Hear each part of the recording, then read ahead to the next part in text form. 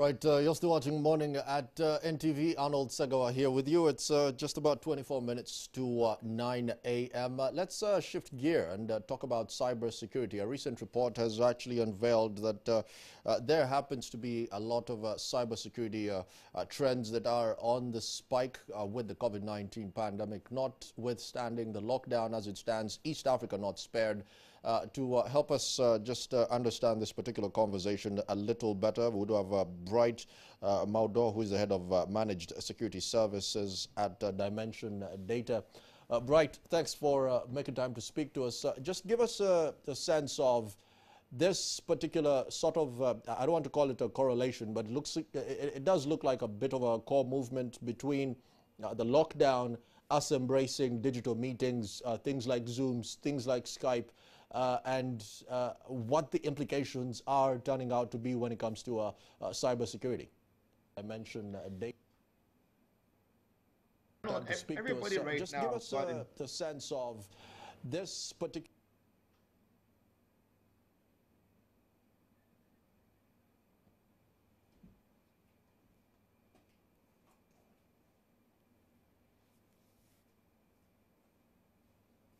working from home, remote connections to the office, and the likes happen. Nobody planned for it. Some people did plan for it and were able to activate their business continuity and the likes. But some of the issues that came about were something to, for example, having active monitoring of systems and networks. Most people were not monitoring their networks or their systems, so they have absolutely no idea what is going on in their systems. They do not have visibility into what is going on when they're working from home. So the skeleton office or skeleton staff who is working at the office could be colluding with external parties to be able to compromise them. So we have a threat intelligence center, Dimension Data, and we saw a spike in a lot of threats that are coming from internal network and systems. We also saw that people are trying to access their data, which are only accessible in the office. That means they need what we call a virtual private network. Majority of them again did not plan for this properly, so they were using other kind of ways to get into their systems, which in turn allow them to be able to get compromised easily, or can allow somebody to actually take over just because of one person being vulnerable. There's also been a lot of phishing attacks, which is basically hackers from outside trying to send malicious links to employees all over the world to see who will click on it, who will download an attachment, who's going to use that file. And when they compromise one person, you know that is compromising the entire organization. Business continuity is not something that a lot of people were prepared for, so they were not able to activate their business continuity processes. And last but not the least, backups. Most people were not backing up their systems to the cloud, so they were not able to actually get access to their files easily. And also, in case they actually lose their laptops or systems due to other physical means, there will be no way for them to be able to get access to them. So there has been a lot of all of those uncertainties and unusual activities that have been going on, and most.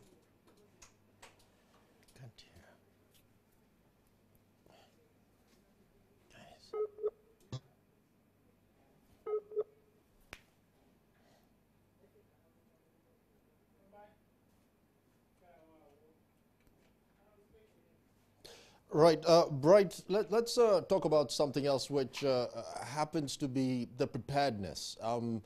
I remember it was around January, right? COVID-19 is predominantly still in Asia, predominantly in Wuhan.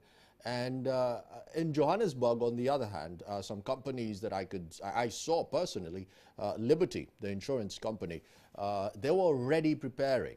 They were already making plans for what happens if there are pandemics? If there's a pandemic? What happens if there's a lockdown? Give me a sense of the cost of not preparing for working at home, working remotely.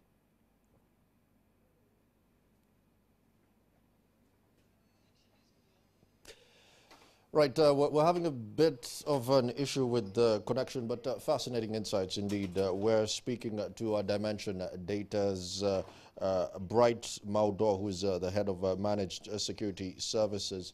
right now. He's, of course, joining us from Nairobi. But in the interim, let's just get a traffic update from Stephen Mbide, who's still on the streets of Kampala. He's, of course, our resident reporter here at Morning at NTV, to just give us a sense of the traffic as you have been traversing many of the streets in Kampala.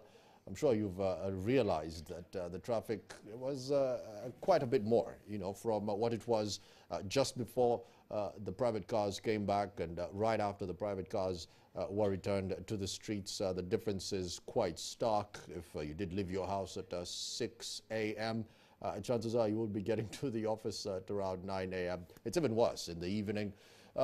Stephen Bidip, Stephen, just give us a sense of how bad the traffic situation is right now.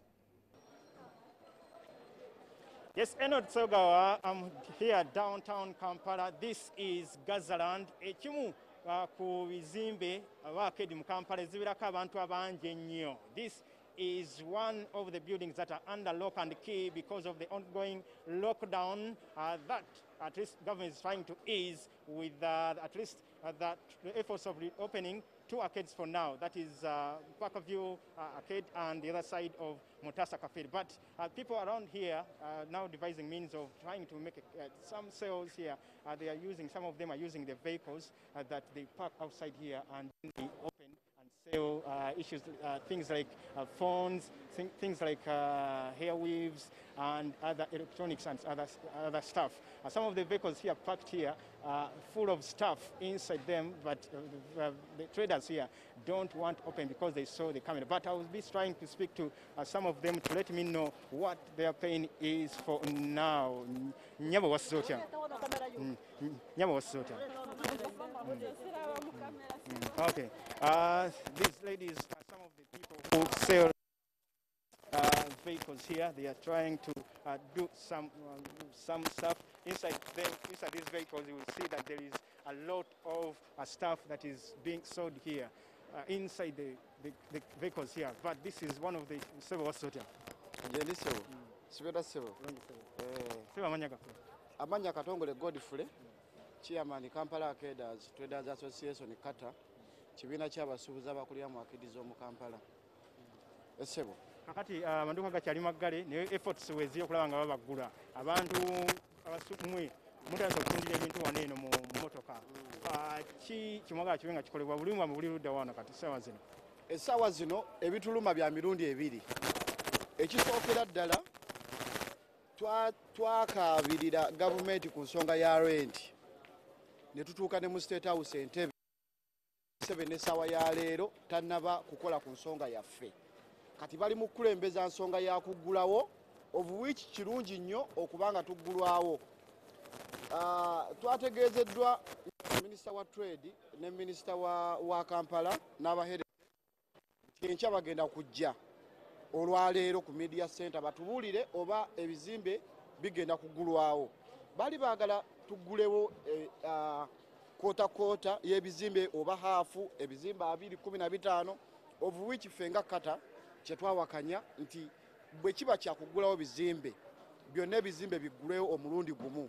Okutundira mu mmotoka kiswaza n'okuswaza okubanga gavumenti yaggulawo ekikuubo emyezi 2 tefunako mulwadde wa coronavirus naye ng'ekyaggaddewo ebiki ebizimbe.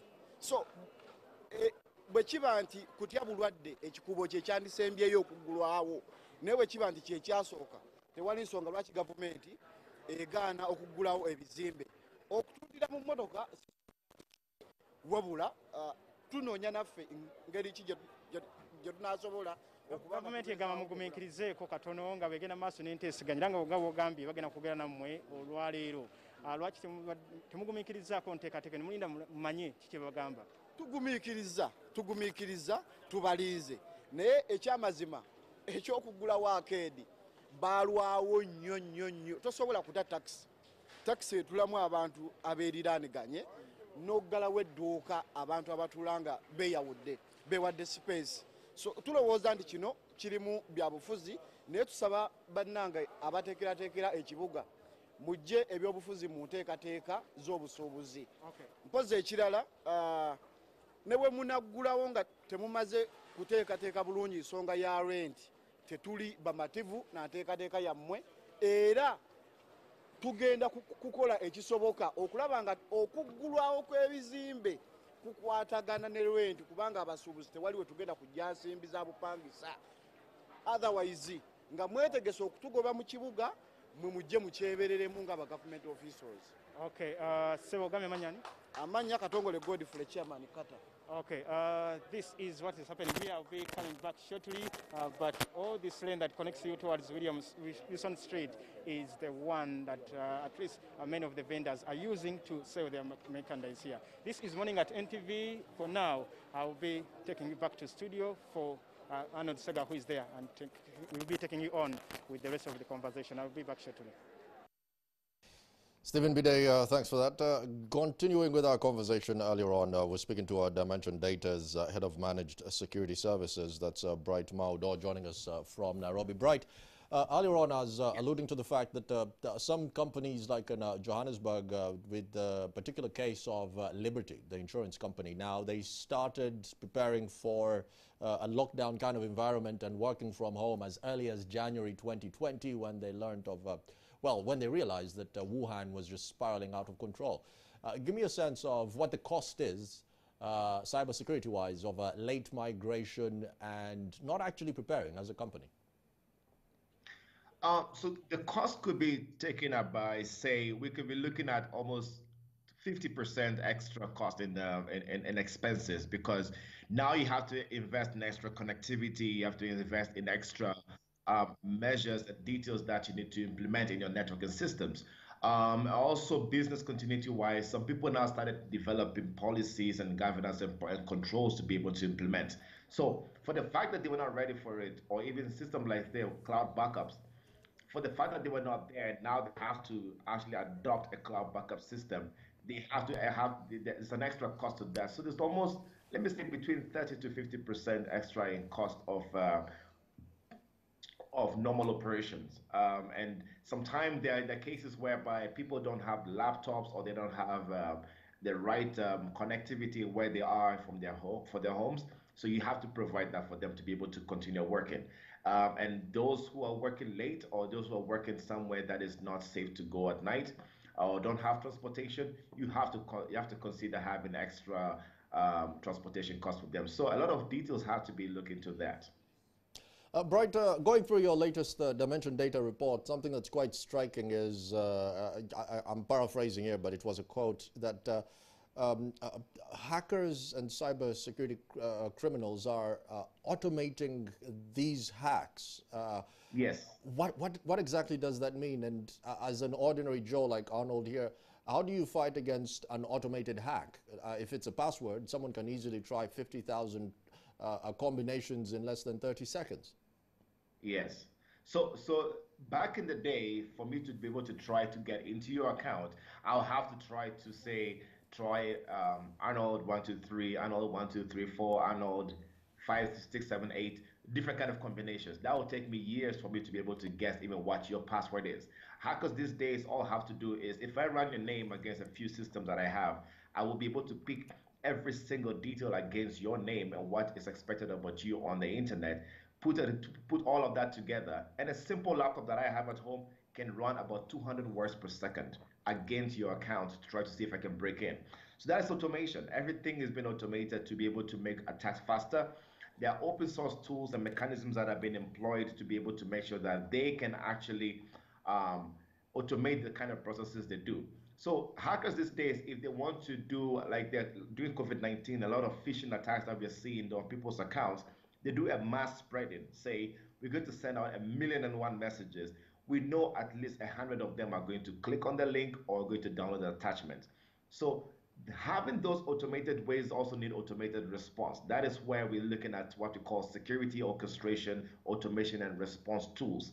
What does that mean? Meaning that there are tools that can automatically see an attack that is happening, but not only see it and let you know that it's happening, but also be able to remediate. So if you look at for example, malware systems in organizations, some people don't have anti-malware solutions.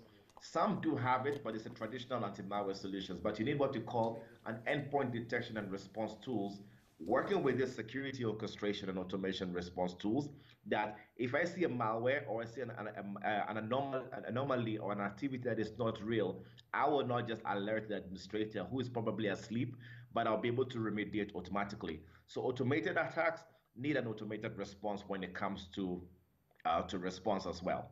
And a lot of organizations are not ready for incident response. You find out that they've been hacked right now, or even being hacked at home, and you don't know who do I call, what do I do, what is the first step do I take to actually remediate that problem. And imagine an organization where there are 500 employees all working from home, or even half of them working from home. How are they going to have to do all of these? All of this needs some sort of automation, and that is where the world of cybersecurity is moving to: automation. Yeah. Bright, many thanks for making Hello? time to speak to us. Many thanks for that, Bright Maudor, who's the head of managed security services, joining us from Dimension Data. That's, of course, HQ'd in, well, the Africa operations are in Nairobi, Kenya. Bright, thanks a lot for that. It's just 8 minutes to 9 p.m. That sums it up for this edition of Morning at NTV. I will be back at 1 p.m. That's with the NTV at 1. For now, though, have a good morning.